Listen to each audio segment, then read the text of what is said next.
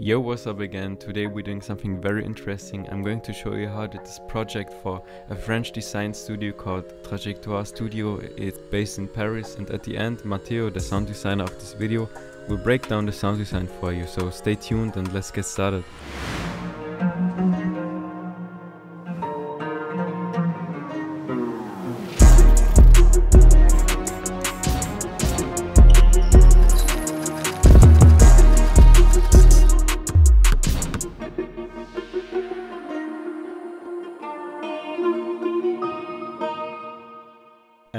But first of all, let me tell you something. At this day, we are more than 2,000 people here on this channel, and I never imagined that this could grow so quickly. But look at it, the last video got over 18,000 views, and we are going to make Blender the #1 software, I'm telling you. But let's get started. We did this project for a French creative studio based in Paris. Unbelievable, but the owner of the studio is a big sports enthusiast and a fan of basketball, and he got his own art collection of basketballs that have unique patterns and designs. And I reached out to him and we had a video call, and he told me he would need a little commercial work for his shop that matches the vibe of his campaign that's called When Origin Inspires, where he designed some basketballs that have those beautiful oriental patterns on it. There are lots of different designs, so make sure to check it out and maybe get one yourself. So based on the video call that we had and the things that we discussed, I created a little storyboard where I just did some scribbles and a very raw concept of the video to give us an idea and make the whole work process a little bit less chaotic and more professional, of course. But as you can see, scene 2, 3 and 4 didn't make it to the video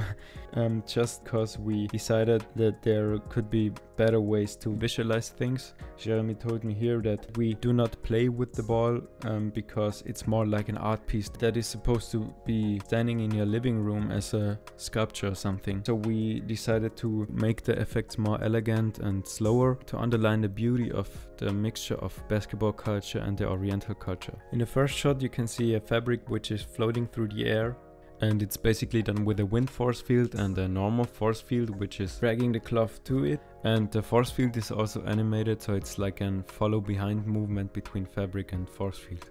In the second shot I tried to make a transition between the cloth and the transformation into the basketball, and this is done with, of course, a cloth modifier where I keyframed some of the settings like the pressure scale and the shrinking factor. And the moment where you can see the seam get stitched on the ball, I use a vertex weight proximity modifier. That's basically an effect that I kind of explained in last of the videos, like the one with the green sphere. And the last shot is just a little animation where I keyframed the location and rotation, and then went into the graph editor and played around with the interpolations and to make the movement fade out as much as possible. And we had a lot of tweakings and redoing stuff, and we changed the lighting, we changed the background color, we changed some of the scenes, of course. I made a scene that didn't make it to the video, I can show it here, which is also an effect where I used a negative shrinking factor on a specific vertex group and painted in the effect with the vertex weight proximity modifier. And I also did clay renders, I did previs, I did some low resolution renders with 720 pixels. And when you get a commission, it's a process between your client and you, so don't think that it's like, hey, I get a commission, I do what I'm doing and now here's the result and I can't change anything, because in the end you want to give the best result possible. And in these stages it's often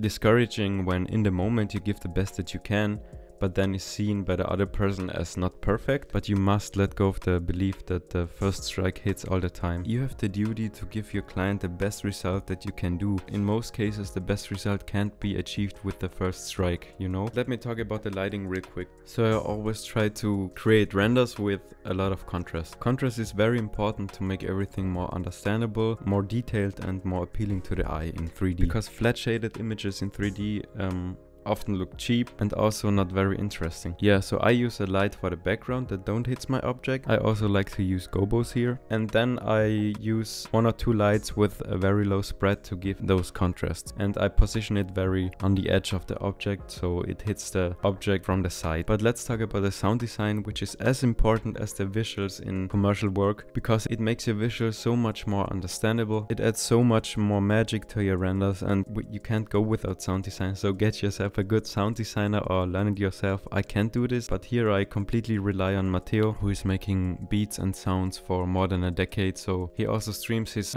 producing process on Twitch. So definitely check him out, and now he will break down the sound design for you. So please listen, that's very important. What's going on, guys? My name is Matteo Renda. I was responsible for the sound design on this project, and today I want to give you a bit of an insight into my workflow and thought process. So we're here inside of Ableton Live 11, which is my preferred DAW to use. I loaded the video in first so I could see what was going on. And when I saw the video for the first time, I immediately knew that I wanted to go for something with a Persian, Middle Eastern kind of feel. I found the sample of a zidan. I don't know if I'm pronouncing that correctly, probably not. And I layered it with some mandolin, and sounds like this. I did a little pitch bend here, and then in this next part I chopped the sample a little bit to give it a bit more drive. Then next up I added some brass because I wanted something epic sounding, and this one shot because it kind of sounded like a siren in the stadium. And then we already get to the drums, classic trap drums, just to give it a modern vibe and a modern feel.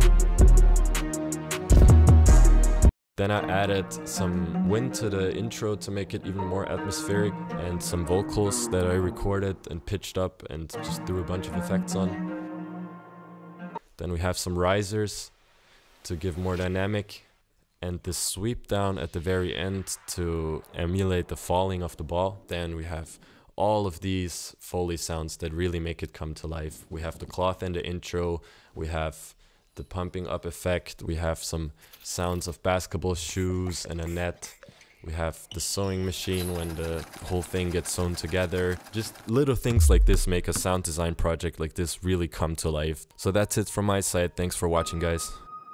When I first saw the video with the sound design, I completely freaked out. I was so happy, can't describe. So yeah, I mean, that's basically everything I have to tell you. If you have any questions, please leave a comment or write me a DM. You can also write a DM to Matteo. So never stop blending, never stop being creative, and see you soon, guys.